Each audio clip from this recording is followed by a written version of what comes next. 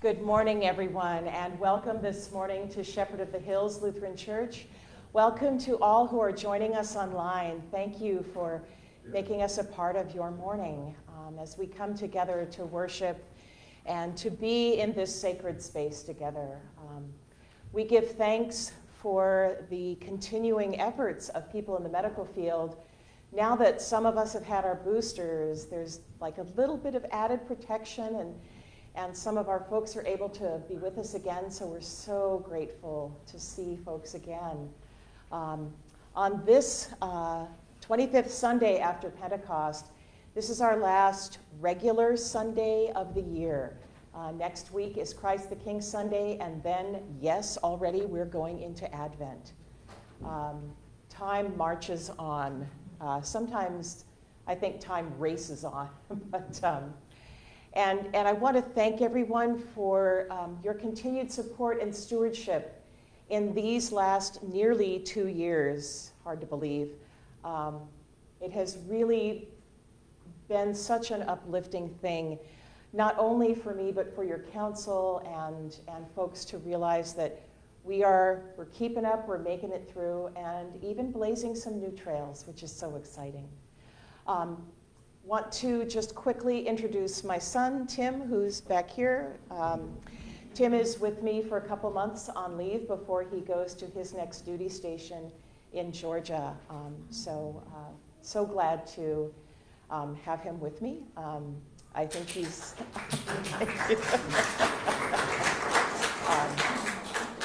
Tim has most recently been serving in South Korea, so if you have questions about that, maybe he could answer them. For those who asked, he did not bring me kimchi, and that does not make me sad. So, just saying. Let's begin, as we always do at the beginning of worship, in a time of quiet. We acknowledge God around us, God beneath us, God within us, the divine surrounding us and holding us together.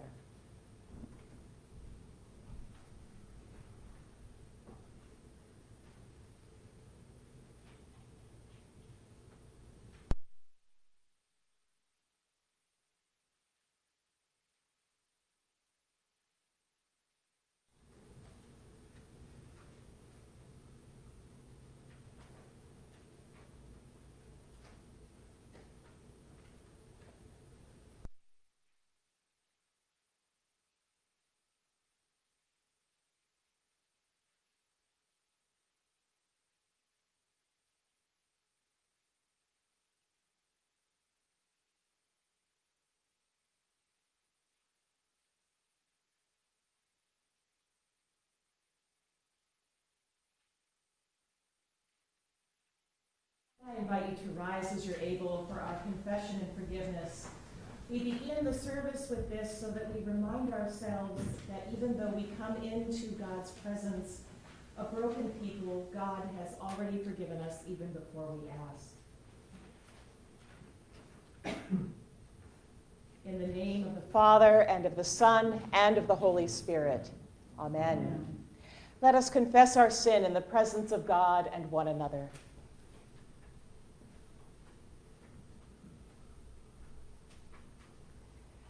Have mercy on us, O God. We confess that we have sinned against you and against our neighbor. We have built walls instead of tables and have turned away the stranger. We have sought glory for ourselves and have treasured that which does not satisfy.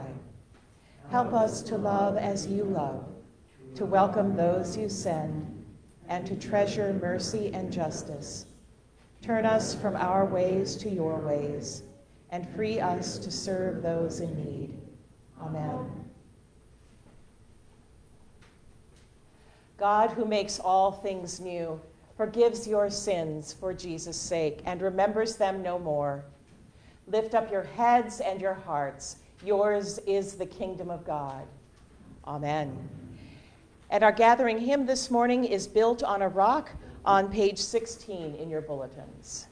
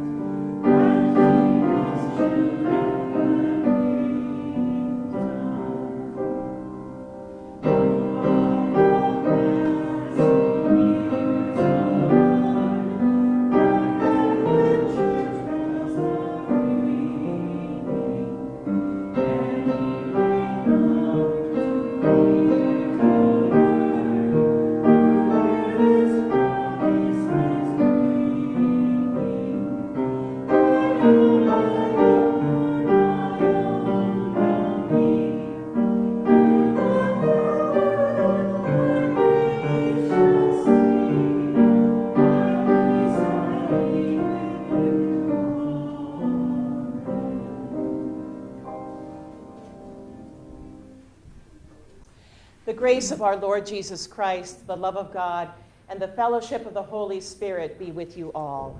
And also with you. Let us pray. Almighty God, your sovereign purpose brings salvation to birth. Give us faith to be steadfast amid the tumults of this world, trusting that your kingdom comes and your will is done through your Son, Jesus Christ, our Savior and Lord. Amen. Please be seated as we hear from God in scripture, preaching, and song.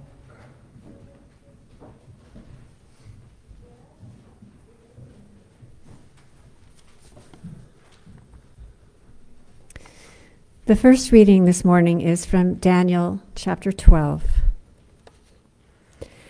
At that time, Michael, the great prince, the protector of your people, shall arise. There shall be a time of anguish such as has never occurred since nations first came into existence. But at that time, your people shall be delivered, everyone who is found written in the book. Many of those who sleep in the dust of the earth shall awake, some to everlasting life, and some to shame and everlasting contempt. Those who are wise shall shine like the brightness of the sky, and those who lead many to righteousness like the stars forever and ever. The word of the Lord. Thanks be to God. Our psalm this morning is Psalm 16. And let's just read it together. My heart is glad, and my spirit rejoices. My body shall rest in hope. Protect me, O God, for I take refuge in you. I have said to the Lord, you are my Lord, my good above all other. All my delight is in the godly that are in the land, upon those who are noble among the people. But those who run after other gods shall have their troubles multiplied. I will not pour out drink offerings to such gods, never take their names upon my lips. O Lord, you are my portion and my cup. It is you who uphold my lot. Boundaries enclose a pleasant land. Indeed, I have a rich inheritance. I will bless the Lord who gives me counsel. My heart teaches me night after night. I have set the Lord always before me. Because God is at my right hand, I shall not be shaken. My heart therefore is glad, and my spirit rejoices. My body also shall rest in hope. For you will not abandon me to the grave, nor let your Holy One see the pit. You will show me the path of life. In your presence there is fullness of joy, and in your right hand are pleasures forevermore. Our second reading is from Hebrews chapter 10. Every priest stands day after day at his service, offering again and again the same sacrifices that can never take away sins. But when Christ had offered for all time a single sacrifice for sins, he sat down at the right hand of God, and since then has been waiting until his enemies would be made a footstool for his feet. For by a single offering, he has perfected for all time those who are sanctified. And the Holy Spirit also testifies to us, for after saying, "This is the covenant that I will make with them after those days," says the Lord, "I will put my laws in their hearts, and I will write them on their minds." He also adds, "I will remember their sins and their lawless deeds no more. Where there is forgiveness of these, there is no longer any offering for sin." Therefore, my friends, since we have confidence to enter the sanctuary by the blood of Jesus, by the new and living way that he opened for us through the curtain, that is, through his flesh, and since we have a great priest over the house of God, let us approach with a true heart in full assurance of faith, with our hearts sprinkled clean from an evil conscience, and our bodies washed with pure water. Let us hold fast to the confession of our hope without wavering, for he who has promised is faithful. And let us consider how to provoke one another to love and good deeds, not neglecting to meet together as is the habit of some, but encouraging one another, and all the more as you see the day approaching. The word of the Lord. Thanks be to God.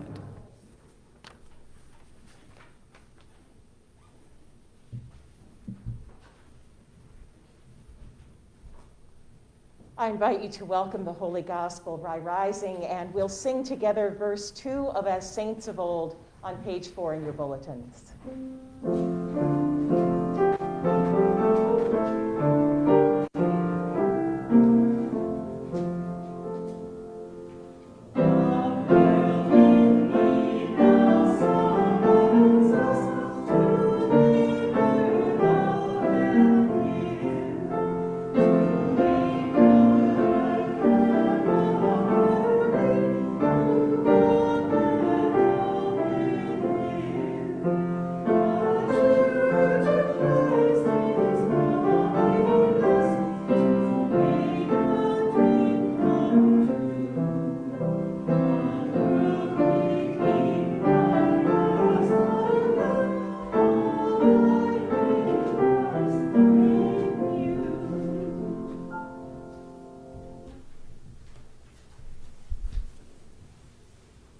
The Holy Gospel according to Mark. Glory to you, O Lord. As Jesus came out of the temple, one of his disciples said to him, "Look, teacher, what large stones and what large buildings." Then Jesus asked him, "Do you see these great buildings?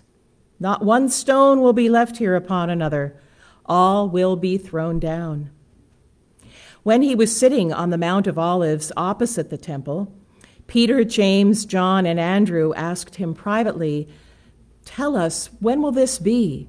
And what will be the sign that all these things are about to be accomplished?" Then Jesus began to say to them, "Beware that no one leads you astray. Many will come in my name and say, 'I am he,' and they will lead many astray. When you hear of wars and rumors of wars, do not be alarmed. This must take place, but the end is still to come.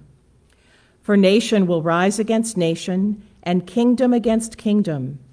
There will be earthquakes in various places. There will be famines. This is but the beginning of the birth pangs." The Gospel of the Lord. Praise to you, O Christ. Please be seated, and I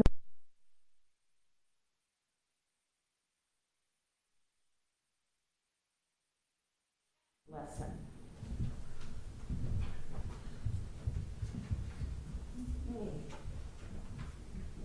Hello. How are you all today? Good.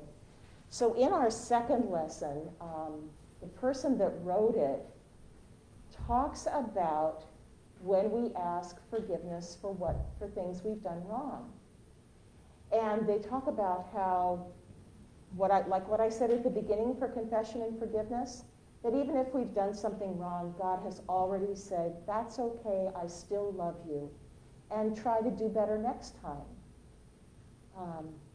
You know how sometimes, like if a friend gets mad at you, and they might not talk to you for a while, and that hurts. But God isn't like that. God will still talk to us and love us, even if we've messed up. Do you think that any of us could live perfectly without ever messing up? Yeah, me either. And that's one of the most wonderful things about God's love, is that God recognizes that. God says, "I get it. You mess up, and I still love you." Right? And so when we have friends who might have messed up and they might feel bad, it might be a really nice thing to say, "That's okay, I still love you." And then there's the end of that lesson, and it's this really interesting word that says you should provoke each other to good things. Now, usually if your parents say, "You are provoking me," they mean that you're making them mad. But what the lesson is saying is be really intense and excited about helping other people do good things, right? It's a different provoke, which is kind of cool, right? Yeah, that we can help other people do good things. Okay? All right, let's pray. Thank you, God, for Jesus. Thank you for today. Thank you for loving us and forgiving us and helping us to help other people do good things. Amen. All right, thank you so much.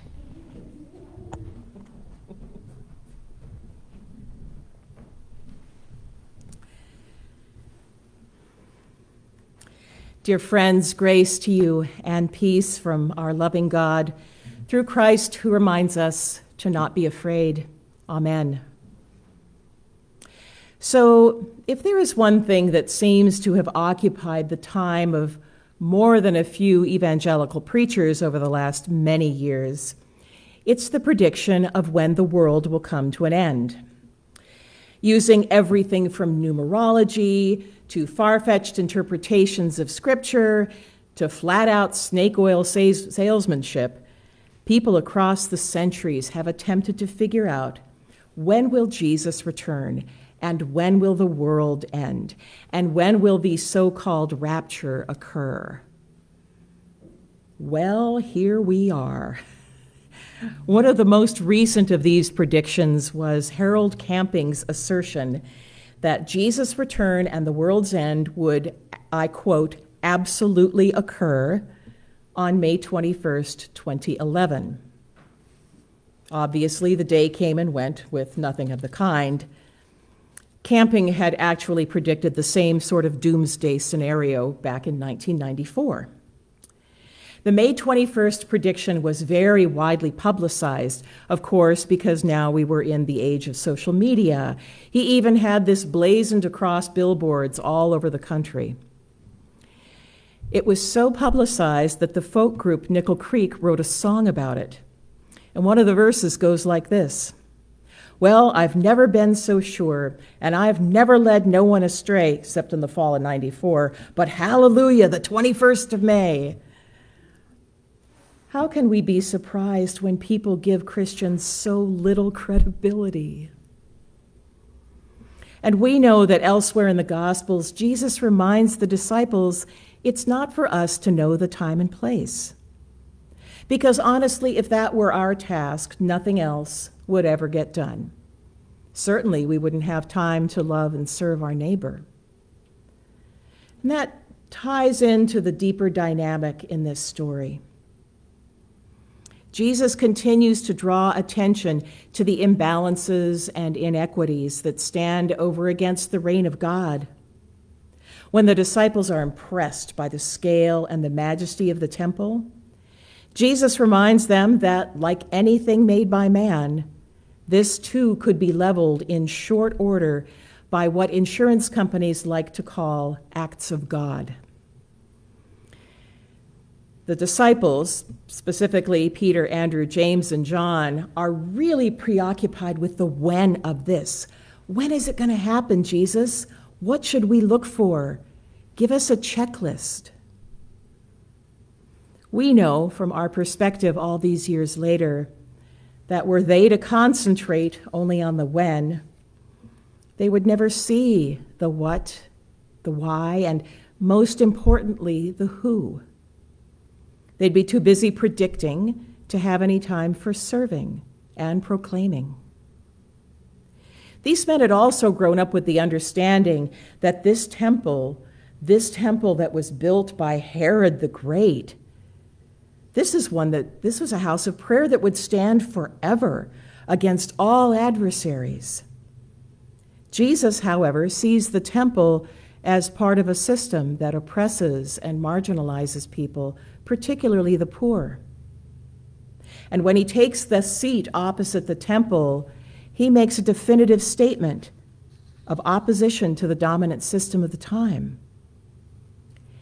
He's continuing to redirect the narrative away from what is to what could be, and in so many ways, what already is, are already not yet. And then from verse 5 to the end, Jesus' words seem as if they're describing our own times, not to mention several eras in the past. We might know or recall people who claim either to be an emissary of God or even Jesus himself, people claiming to possess the sole truth. We are no strangers to earthquakes and wars and famine, all sorts of other disasters and challenges to the human race. You need only open the newspaper. And so when folks cherry-pick this passage along with several others, they have led people astray. It is the last sentence, though, that gives us the deepest sense of hope, I think. This sentence, "This is but the beginning of the birth pangs." I think that holds true for us even today. Thinking of my own labor with my son, if you had told me several months earlier, towards the beginning of my pregnancy, that I would either be in passive or active labor with him for nearly 2 days, I would have told you were nuts, and that we would certainly do better than that. You know where this is going. From the time when I could feel contractions in the earliest stage to the time when Tim was born was nearly 2 days. I'll spare you the details, and I will simply say that in the space of those 2 days, as the contractions progressed, time really ceased to exist for us. We had no idea of when Tim would arrive, simply that he would. My husband and I were focused on the task at hand. I believe there was a football game played that afternoon that we were listening to. I know that the Chargers played because we were in San Diego County. I have no idea who they played, what the score was, because we were concentrating on what was at hand. And I think God calls us to think likewise of these times. Some of us have lived through many wars, more than our share of earthquakes or other natural disasters, plenty of challenges, up to the level of famine. Those things have occurred around our world in our lifetime over and over, and that's before we consider the rest of human history. In the larger picture of God's time, we can't possibly imagine where we fall in that great cosmic timeline. It is for us to take God at God's word when we hear, "See, I am making all things new." And it's also for us to realize that when God makes things new, the old is transformed. God is constantly calling us to look for where God is at work in the world, to seek out the places where what we might have done before can happen in a new way today. And in all that looking and seeking, what we do have is this place where prayers have been said for decades, this place that has been honored with human words and human agony and human joy, where it is possible to be in a physical space that brings us together into a spirit of prayer and worship. There is that emotional lift, that bonding with the larger human community over many years and now even across virtual spaces. The Spirit will work as the Spirit will. How might we imagine Shepherd of the Hills several years from now if we take God seriously when God says, "See, I am making all things new"? In the months to come, we will enter a season of prayer as a congregation. In these hopefully waning days of the epidemic, Instead of filling the calendar with busy work, we will instead mark our days by prayer and holy imagination. Trusting that God is truly making all things new, we'll pray within the rhythms of the church year, season by season. We will pray together and listen together and discern together.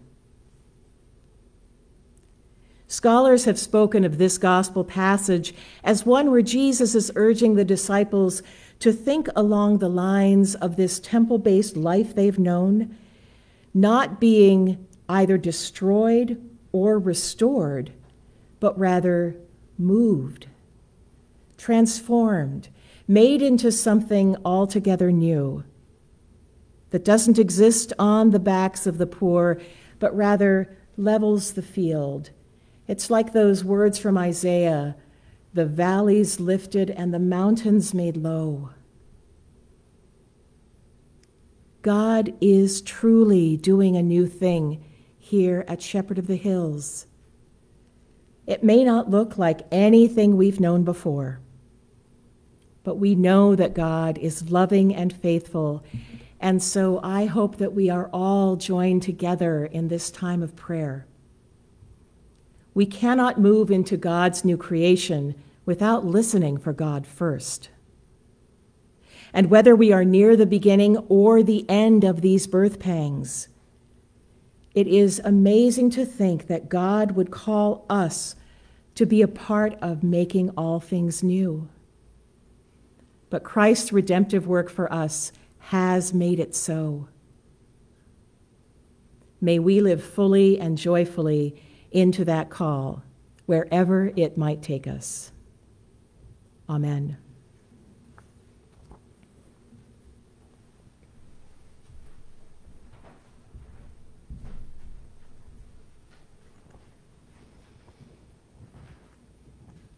Our hymn of the day this morning is a wonderful spiritual, My Lord, What a Morning. It's on page 18 in your bulletins, and I invite you to rise as you're able.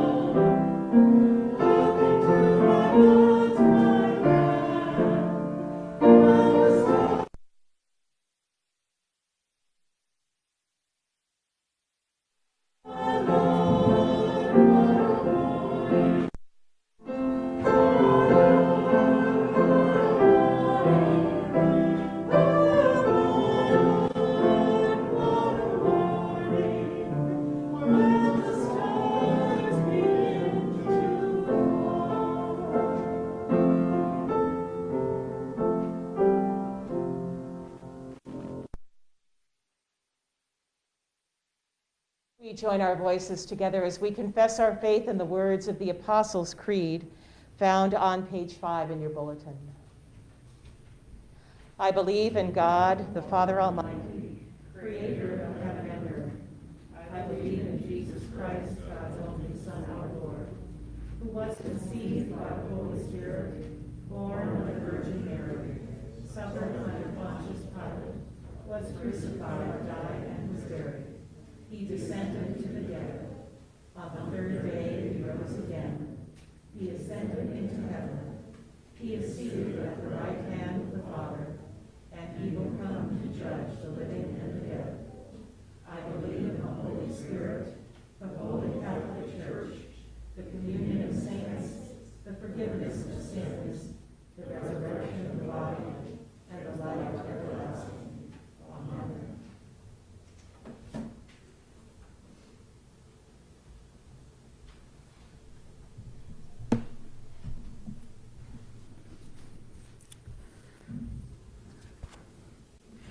Eternal God, you hold firm amid the changes of this world.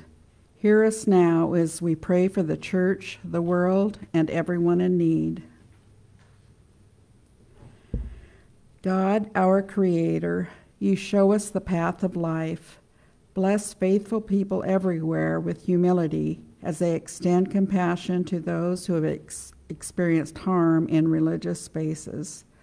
Cultivate healthy congregations that tell of and enact your reconciling love. God, in your mercy. Hear our prayer. God, our constant, you love our universe from beginning to end. As the seasons change, protect animals that migrate and hibernate. Bring them safely to a sheltered place and a more abundant season. God, in your mercy. Hear our prayer. God, our ruler, you write your law on human minds and hearts. Give wisdom to all elected leaders and officials to govern with insight and compassion. Make them mindful of the well-being of all people so that your world will flourish. God, in your mercy. Hear our prayer. God, our stronghold, you are present amid both disease and disaster.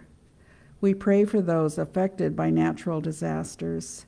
Come to the aid of all who are affected by illness of any kind, especially those whom we name before you, either aloud or in the quiet of our hearts.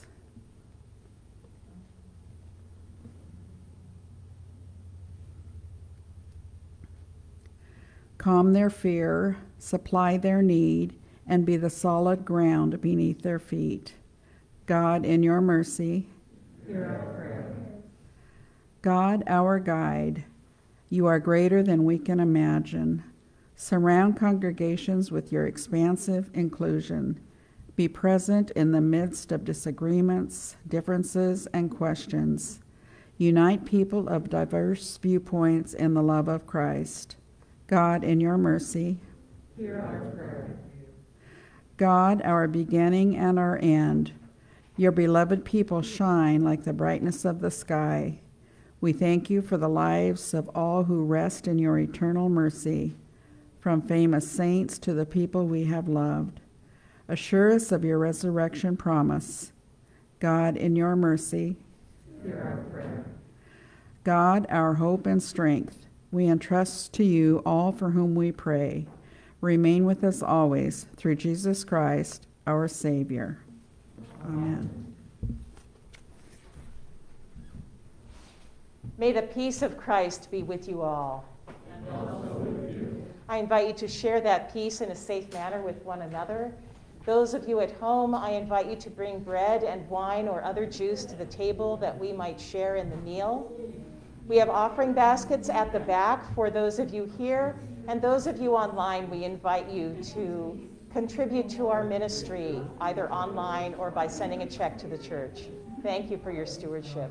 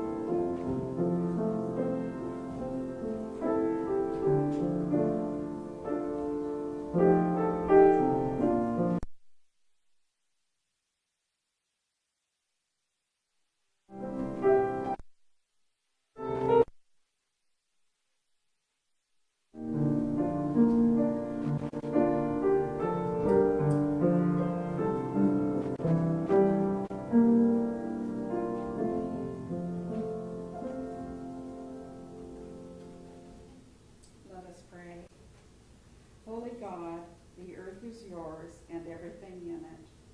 Yet you have chosen to dwell among your creatures.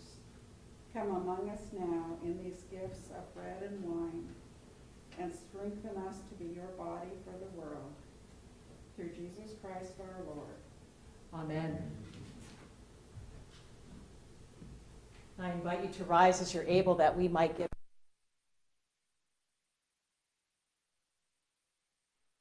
up your hearts. We lift them to the Lord. Let us give thanks to the Lord our God. It is right to give our thanks and praise. Holy God, holy and mighty, holy and immortal, surrounded by evil and bordered by death, we appeal to you, our sovereign, our wisdom, and our judge. We praise you for Christ, who proclaimed your reign of peace and promised an end to injustice and harm. On the night in which he was betrayed, our Lord Jesus took bread. He blessed it, and he broke it and gave it to them, saying, "Take and eat.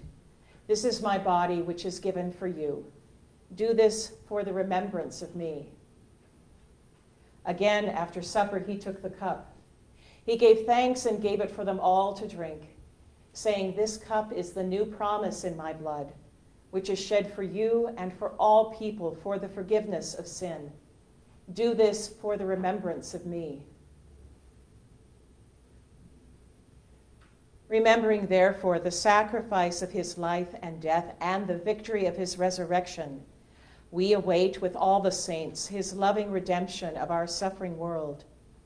Send your Spirit on these gifts of bread and wine, and on all who share in the body and blood of your Son. Teach us your mercy and justice, and make all things new in Christ.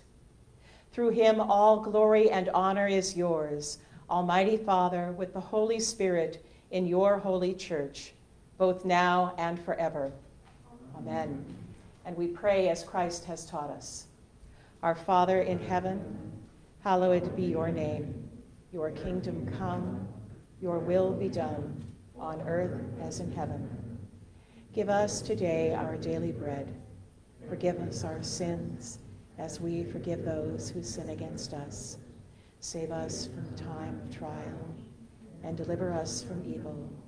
For the kingdom, power, and the glory are yours, now and forever.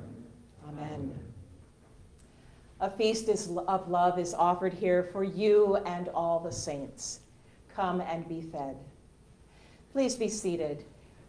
For communion, the table is set with regular pita bread and with gluten-free bread. The trays on the outer ring are wine, and on the inside are white grape juice, so that whatever your need, you will know you are welcome at this table, for it is Christ's table, and it is Christ who invites us.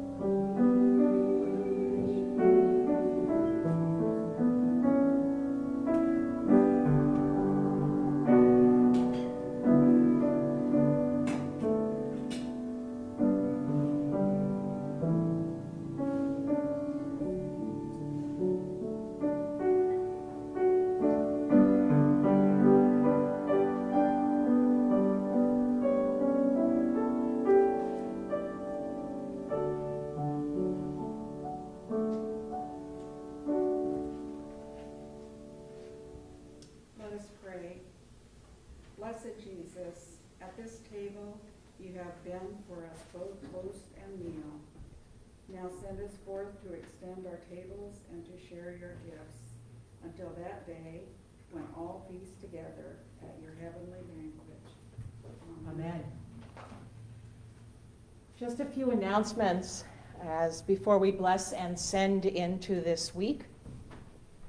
I will be doing continuing education this week, locally online. So we'll see if I survive 8 hours of Zoom per day. That's going to be, that will be my cross this week, I guess. I will be in town. If there are any needs, just let me know. Coming up, as I said, this next Sunday, Christ the King Sunday, which ends our church year. And then the following Sunday, November 28th, we will begin our Advent season. On that Sunday, we will have Advent bags to take home with devotionals and other materials that will begin our journey of prayer, of a time of being in prayer and learning to notice God at work in various places. The curriculum that we're using is called the Advent Conspiracy. And the whole idea around this is that we return to the simpler modes. And I thought about using this when I first heard someone say, I can't remember where it was, but they said, oh my gosh, the supply chain problems, how could we possibly have Christmas? And I thought, oh, okay. So there are 4 tenets of this Advent conspiracy. Worship fully, give more, love others. I can't remember all 4 of them, but that will be in the devotional material to take home, along with some fun activities. There is a Christmas light scavenger hunt that I think is just a riot. It asks you to look for all different kinds of things with Christmas lights. So those will be available here at church starting on November 28th. Those of you who are at home, if you need us to bring those to you, please do let us know, and we'll make sure that that happens. Happy to bring things around. The Cookie Fair will be happening as part of the Arts and Crafts Bazaar at the fairgrounds on Saturday, December 4th. Becky Price and Patty Ducheneau and myself are kind of organizing that. We could really use bakers. I think we have enough people to work at the booth at the fairgrounds, but bakers were asking any kinds of cookies or bar cookies or candies that have non-perishable, not needing to be refrigerated fillings. That's a health department requirement. And then if you could package them in little bags of 3.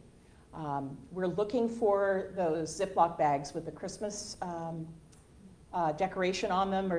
We're still looking. That may be a supply chain issue, but you know, regular Ziploc bags are fine too.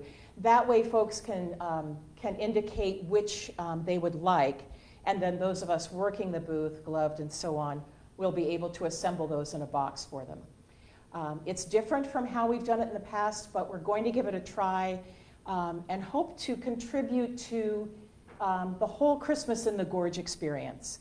Now that we can have a bit of it again and that the parade will happen on Friday, we want to be a part of bringing some cheer this holiday season to this community. So we're very excited about that. Let me see. Are there any other announcements?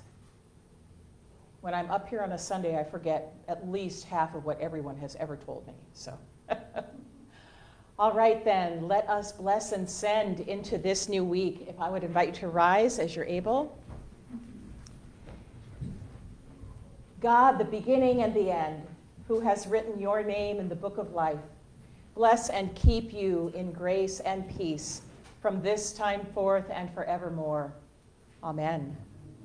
And our sending hymn this morning, Give to Our God Immortal Praise, on page 20 in your bulletins.